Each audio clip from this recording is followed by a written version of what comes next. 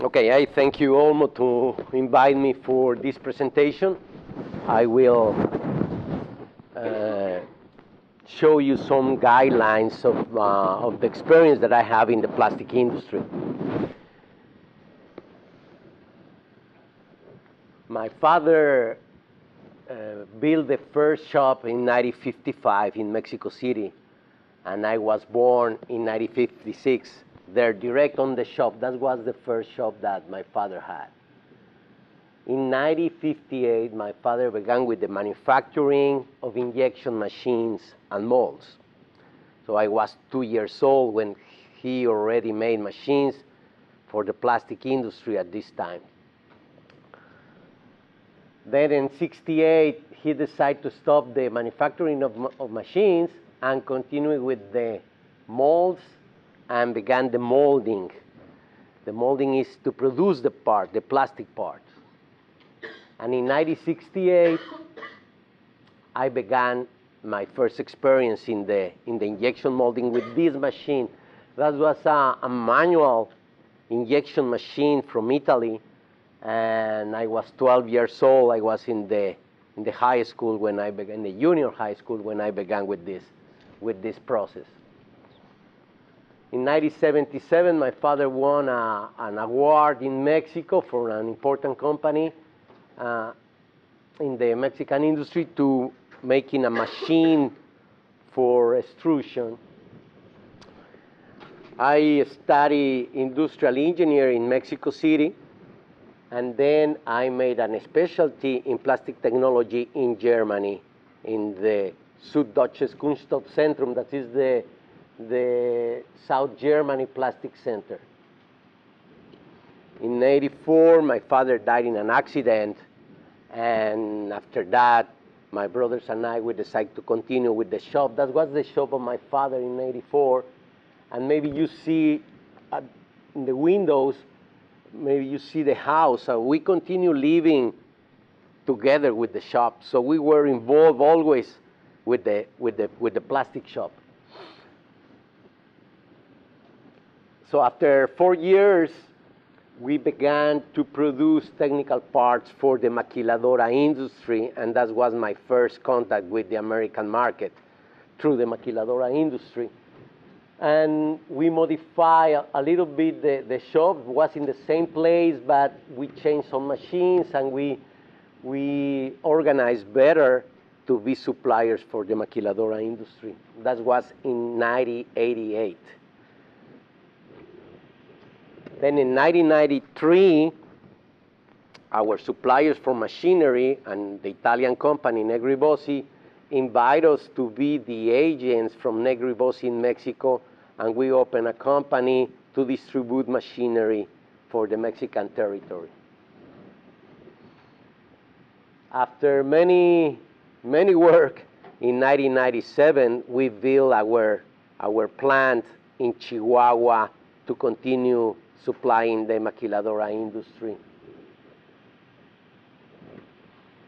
In 2000, I was elected the president of the ANIPAC, the National Association of the Plastic Industry, and I was the president of the association for Mexico, 2000 and 2001. And in 2001, I was the president from the ALIPLAS. ALIPLAS is the Latin American Society of the Plastic Industry. So I began to know not only the Mexican industry, I knew the plastic industry in all Latin America. Colombia, Brazil, Argentina are the most strong countries in plastic.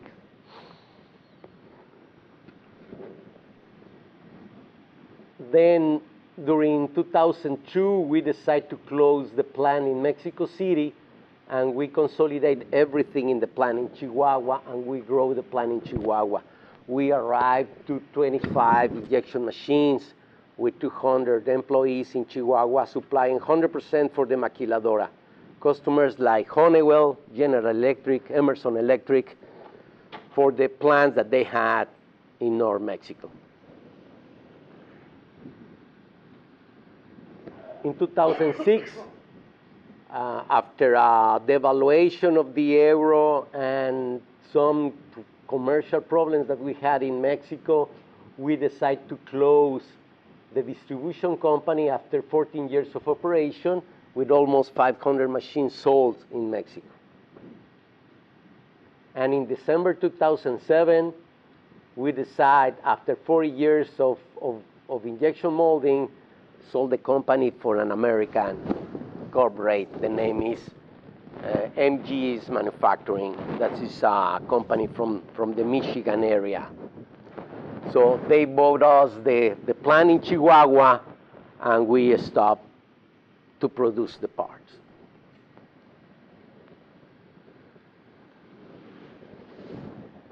After the decision of closing Lube and selling the plant, I decided to work like a consultor. And I began to work with PTM, that is a plant from FEMSA. FEMSA has many divisions, but one of the most important divisions is Coca-Cola FEMSA. Coca-Cola FEMSA is the biggest bottler from Coca-Cola on the world, and they attend all the Latin American market for Coca-Cola. So they have a plant in Querétaro. The name is PTM, Plásticos Técnicos Mexicanos.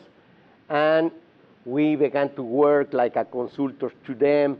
And in 2006, we developed a modernization project for them with an investment of $4 million.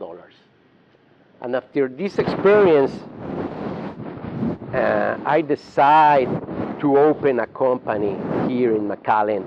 And in 2007, I founded the Sosa-Tech Advisors, like a consulting company for the plastic industry.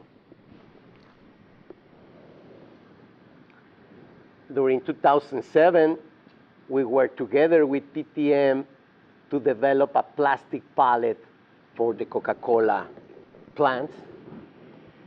And 2007 and 2008, we implemented the production line for this pallet. You will see a video for that a little later. After the result of this technology, I decided to compete in the most important plastic show in America, that is the MPE show. At this time, the MPE show was in Chicago. The MPE show is held every 3 years.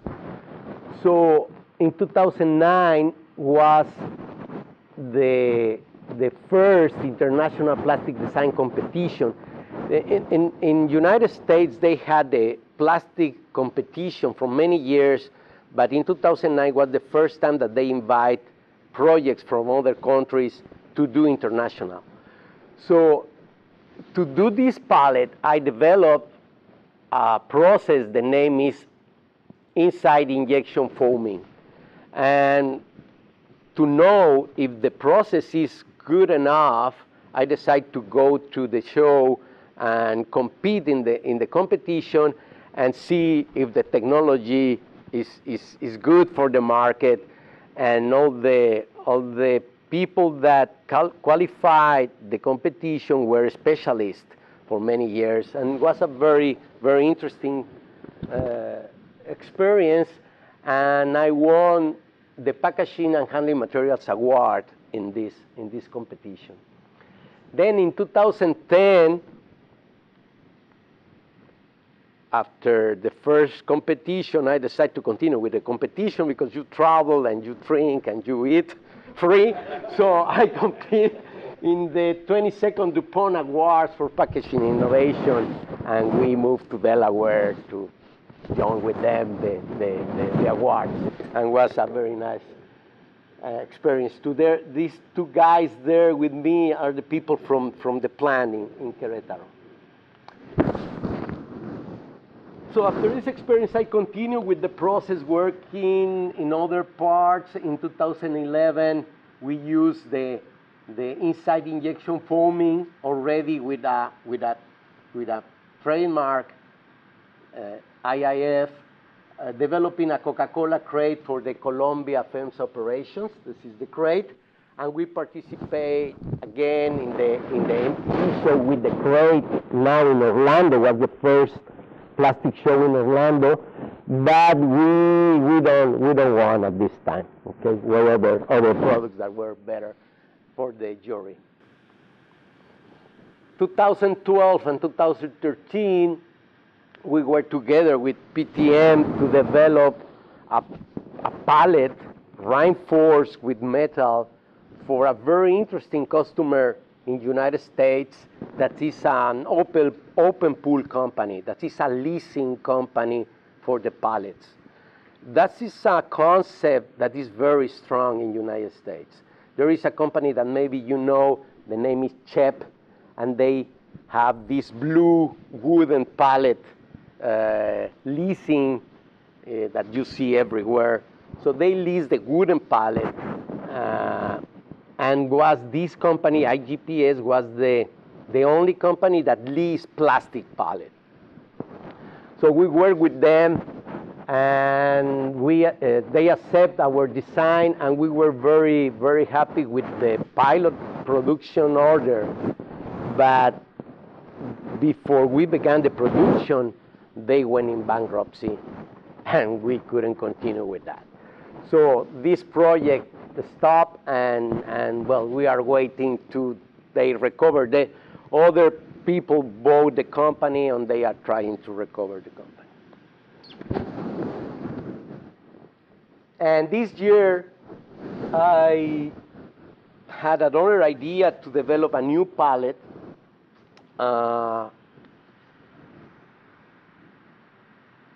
Cheaper than the previous pallets, but with the durability that we reach. And I decided to compete again, but in McAllen. So we won the McAllen Chamber Innovation Grant this year, so 3-4 months ago.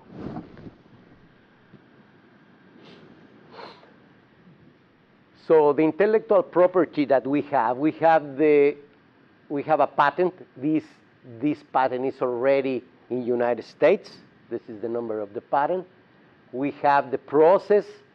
The process is already the international publication and is pending with the patent in the United States. We are working on that. Then we had the crate, the structural box, that is already the international publication done in this year, as you see, 2014. And the pallet with the reinforcement was this year, the international publication done already. These patents are in process to continue in different countries. And we have the trademark for the inside injection foaming. Before you make me the questions, and I want to show you some videos that I have. Well, let me try to explain. The idea of this presentation is not to go in the technical issues, okay? But it's important that you understand this process in general. There is a process, very old process, that is the injection molding. Everybody knows the injection molding. So you produce parts with the injection molding. And a variation of this process is the structural foam. That is an injection, plastic injection, but with low pressure. You put some blowing agent in the material, and you inject in the mold, and inside the mold, the blowing agent expands, and you have a foam part, okay? So these two different processes, very similar, but it's different. The first one, the traditional injection molding, works with pressures from 250 to 1,000 bars.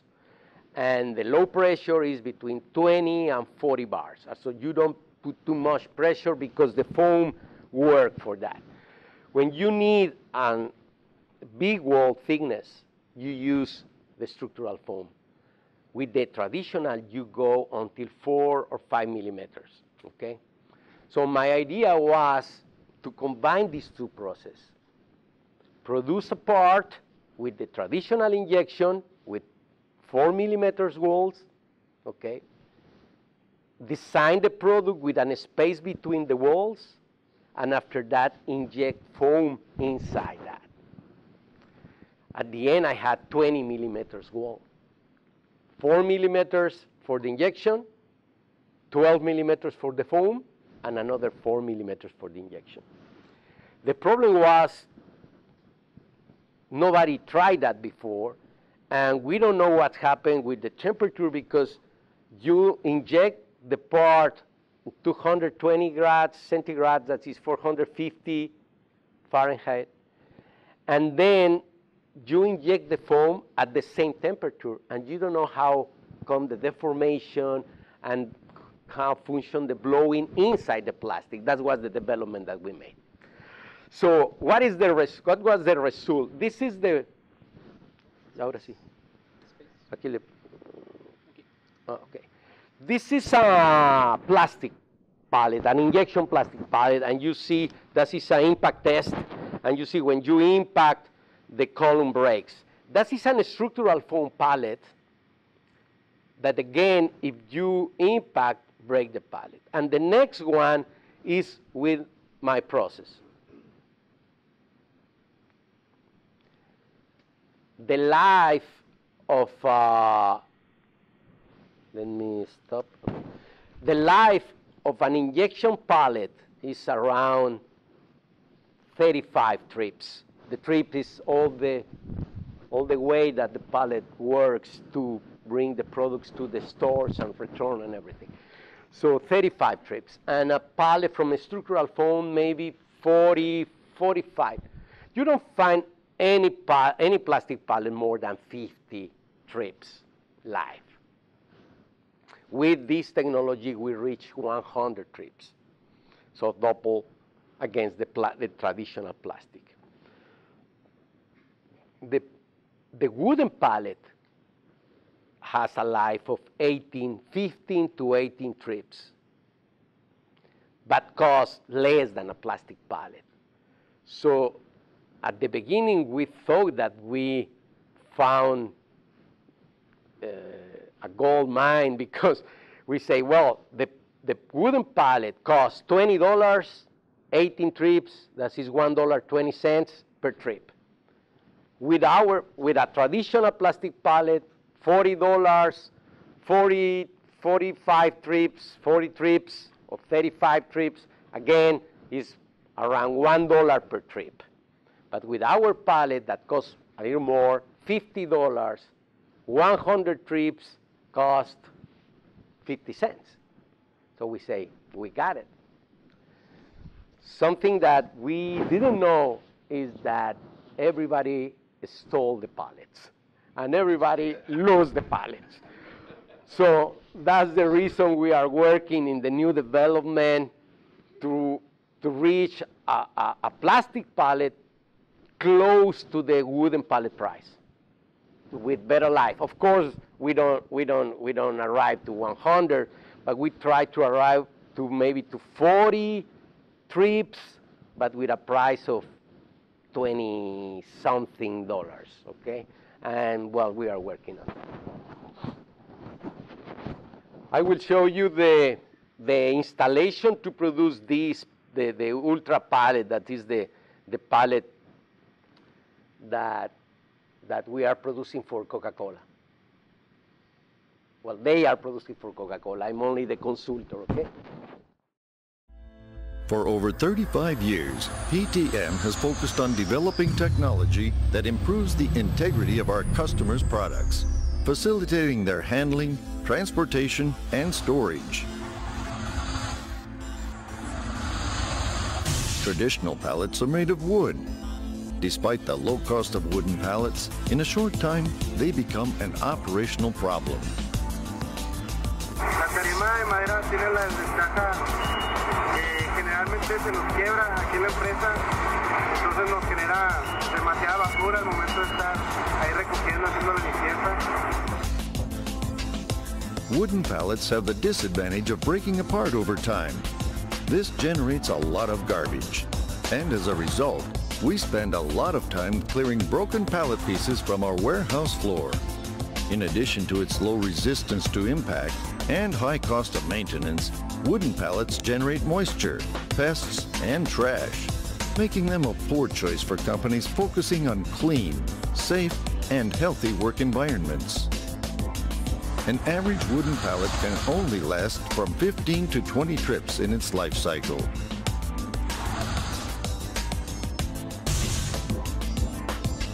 In recent years, plastic pallets have been replacing traditional wooden ones. However, their ability to withstand impacts remains low, resulting in pallets that easily break apart due to the rigors of daily warehouse operations. The average lifespan for plastic pallets is from 30 to 40 trips. La verdad no es muy resistente, también por el peso de los materiales al momento de almacenarlos se vence, lo que ocasiona que haya a veces derrames aquí en la empresa.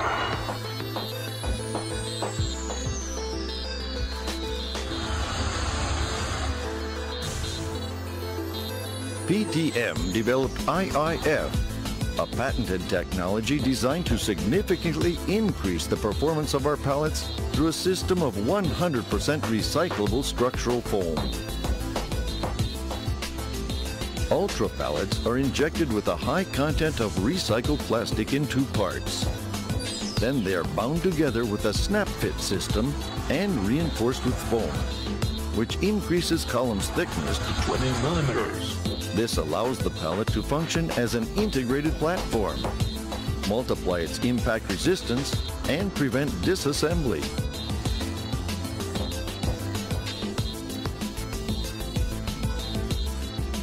The technology developed by PTM allows us to use high percentages of recycled materials without sacrificing the quality and strength of our material handling products.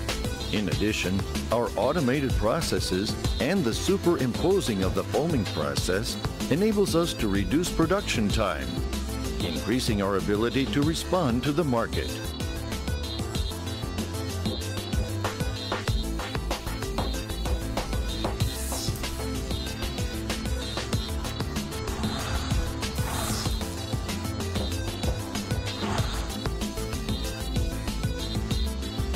With IIF technology, we have succeeded in increasing resistance to forklift impacts up to 5 times and breakage due to falls, extending the useful life of the Ultra pallets to up to 10 years.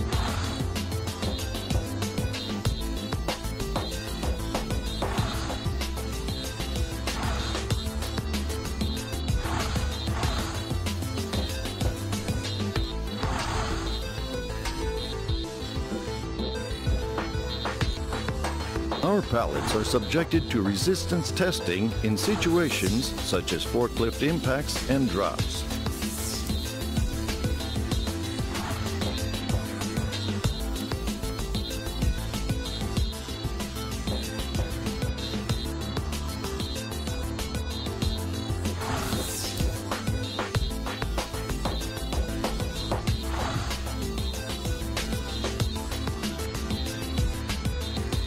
The Ultra pallet has a high capacity for loading static, dynamic, or racking cargo and can be manufactured according to our clients' requirements.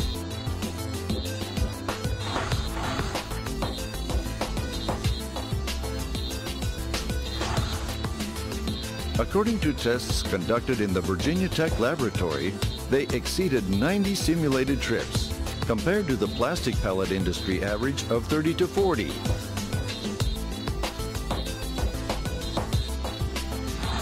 Considering that the average pallet makes 10 trips per year, wooden pallets can make from 15 to 20 trips, lasting up to 2 years. Average plastic pallets can make 30 to 40 trips, lasting 3 to 4 years. On the other hand, the Ultra pallet can make 80 to 100 trips, increasing its lifespan up to 10 years. The Ultra pallet is one of our success stories, reinforcing our commitment to offer innovative, highly durable, and optimum performance plastic products.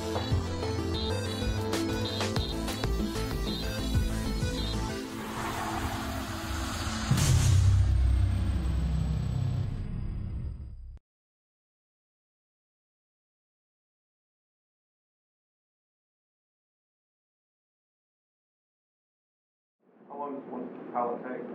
Sorry? How long does one pallet make?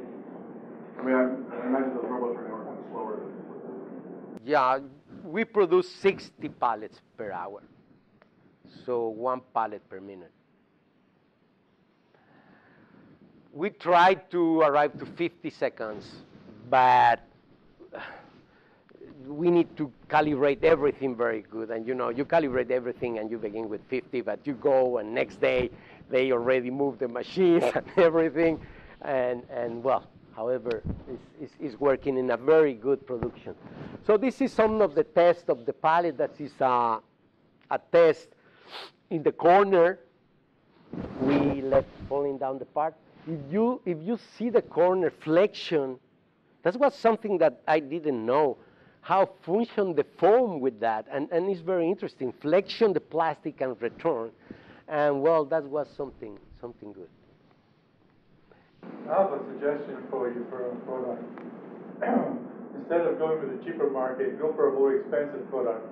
Put a GPRS chip with a GPS inside them, possibly just in 1 in 10, so that people don't know where they are, and sell it to companies that are worried about things being stolen so they can track their shipments. Yeah, we tried to do that. But, well, this is the last part. Sorry, I continue with you. This is the last part of the video, and the other videos that I show you the impact, is the same test, but, well, you see here the machine to test. Yeah, we tried to do that. But we continue studying the market. The market in the United States is incredible. In the United States, the market size is 1 billion pallets per year. 93% are wood. 93%. So more than 900 million pallets are wood. And if I show you the surveys, and with the question, why you buy wooden pallets, the answer is because the price. Period. This pallet is working good in Coca-Cola for one reason. They have a closed loop. They have the pallet in the warehouse, in the yard. So they take the pallet, put in the plant inside, where they bottle the Coca-Cola. They put the Coca-Colas in the pallet, and they move to another warehouse. Then come the forklifts, take these pallets with the Coca-Cola and put in the trucks. And the trucks moves to the distribution centers. The distribution centers, they warehouse the Coca-Cola for some time, came again the forklift, take the pallets and put in the trucks to deliver to the stores. That is special trucks when they don't take the pallet out of the truck, or they only take the crates with the Coca-Cola to the stores. So they never give the pallet to the customer. But many other companies, they give the pallet to the customer, and that's a problem because the customer, they don't want to be responsible for the pallet. So they prefer to buy the wooden pallet because the wooden pallet costs less, and if the customer don't return the pallet, they don't lose too much money. So, yeah, there is some markets that accept this type of pallet. But the big market is looking for something cheaper, okay? Maybe not as cheap as the wooden pallet, but cheaper enough to support the losses and the stolen that they had, okay? Another question? Yeah. The invention of the 3D printing, how do you think that is going to affect or influence the molding with the injection machine?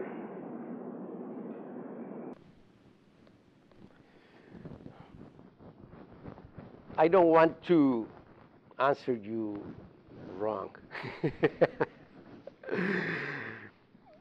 Today, the 3D printing is nothing against the traditional process.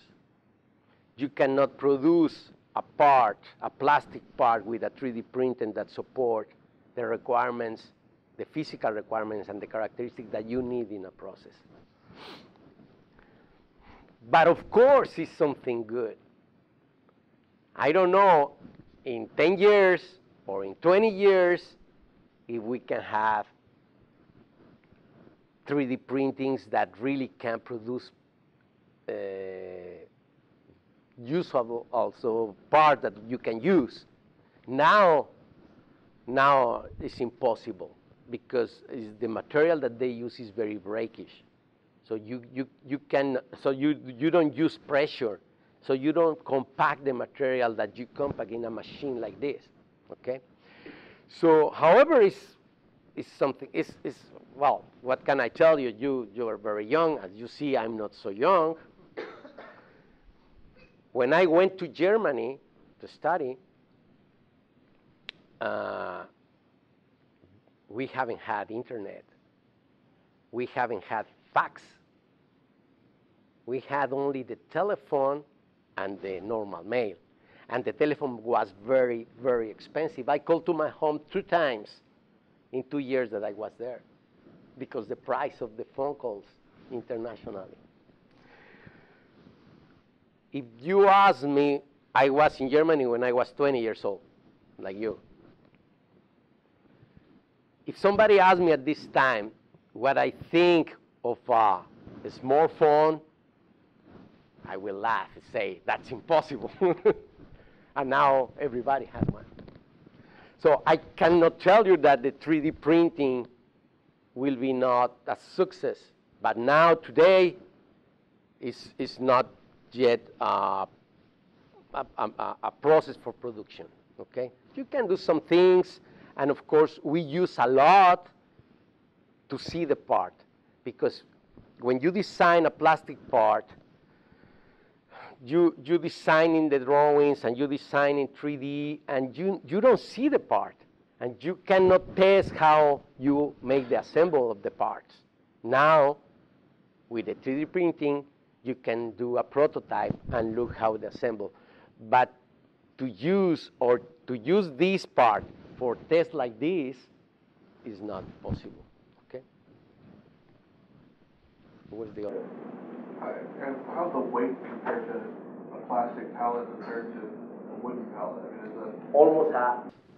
The wooden pallet is around 80 pounds, and the plastic pallet is 45, no more than 50 pounds. So do the customers realize that whenever Yeah. they can put more in a truck?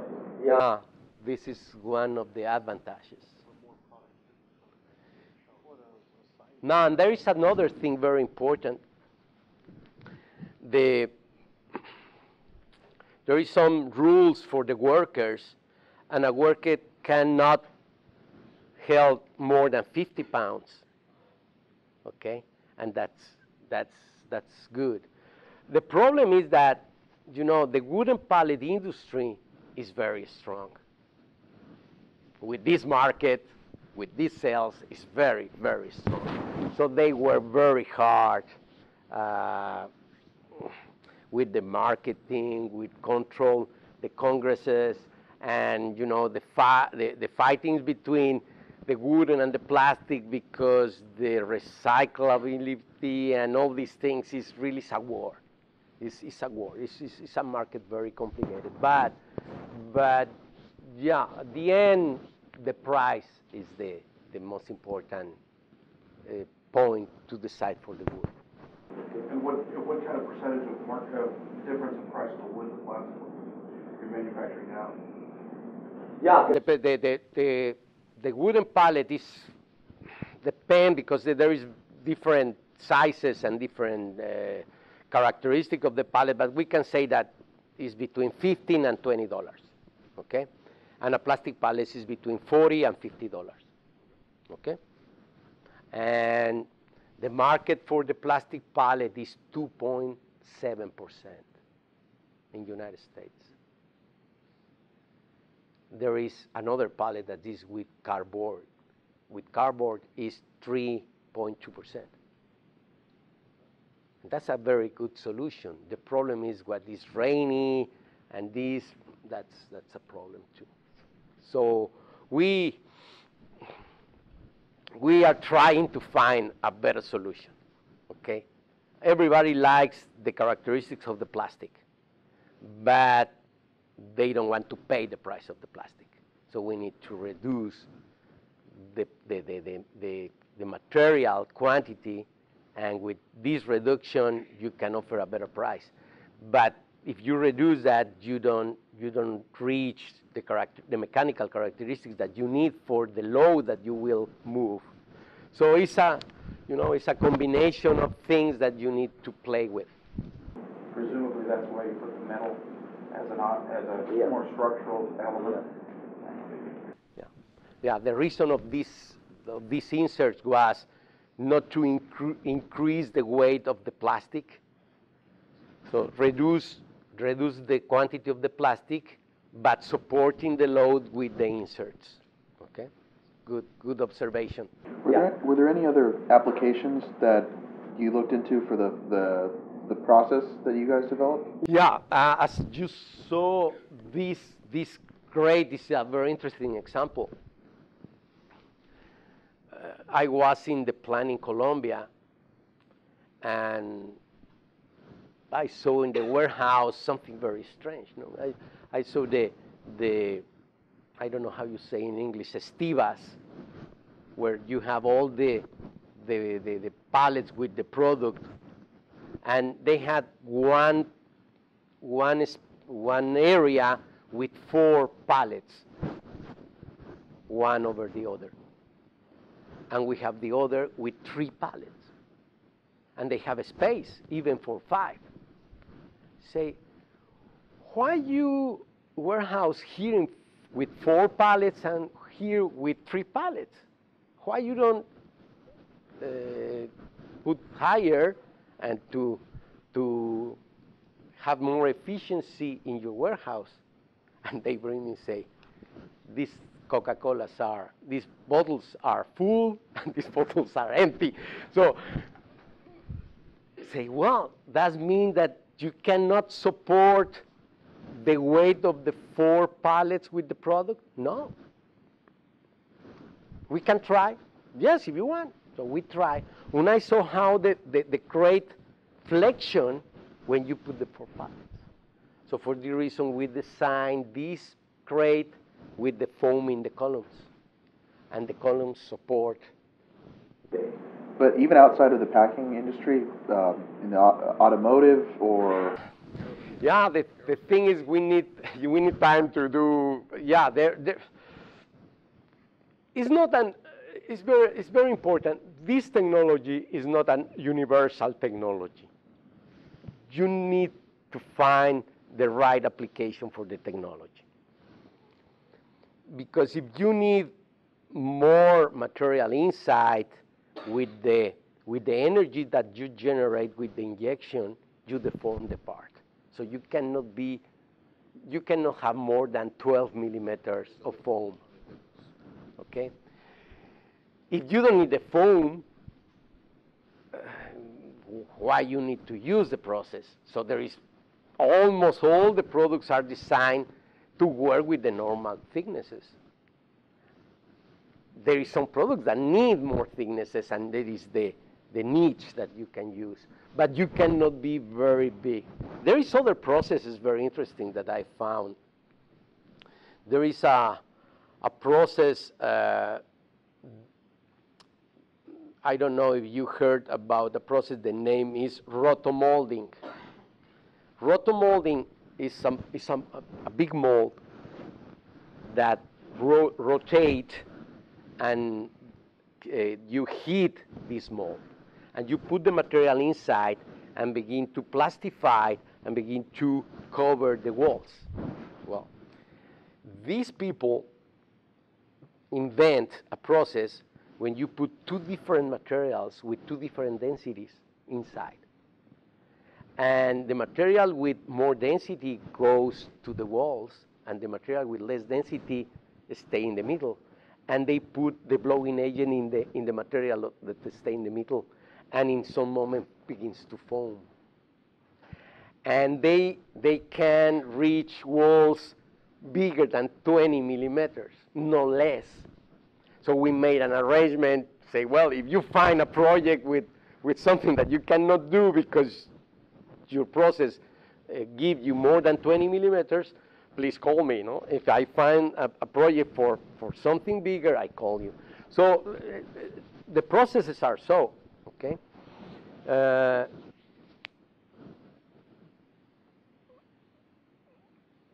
We cannot, until we don't have the patent finished, we cannot go with a big marketing for the process, okay? So the most important mold makers in Europe, the most important machine producers, the producers from the structural foam machines here in the United States know the process, and I know them, and I know the mold makers, and well, they show me some projects that we can do, but it's not easy, and the investment is very high.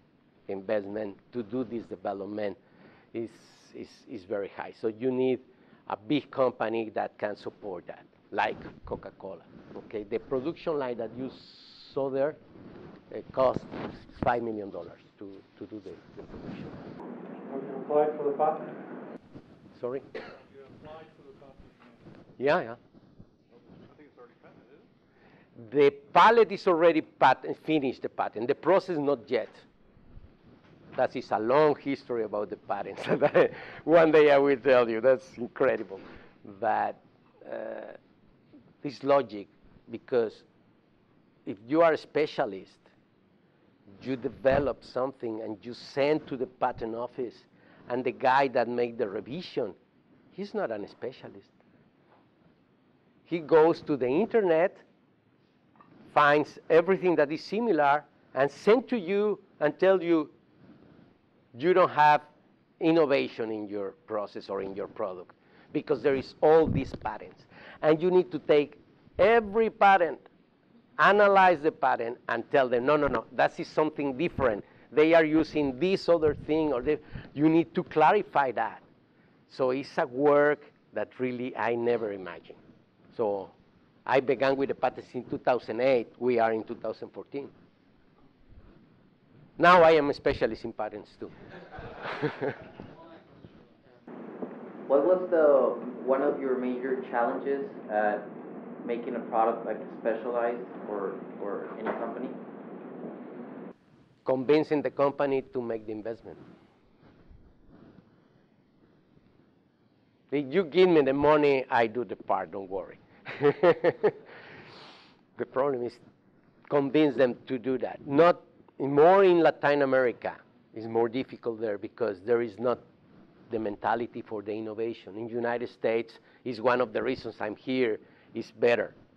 But it's not easy to find somebody that wants to invest in this type of developments that, as I told you, are expensive. Okay. Thank you. I will pass you some brochures for the technology, okay, only for reference. I have always been very interested in the community where I live. Now I live here. So I offer you, and the reason to be here is that I offer you free advising. If you need some support for plastic technology, some knowledge of plastic technology, feel free to contact me by phone or by email, and I will be very happy to support you with your ideas and with your projects, okay? Excellent. Thank you very much.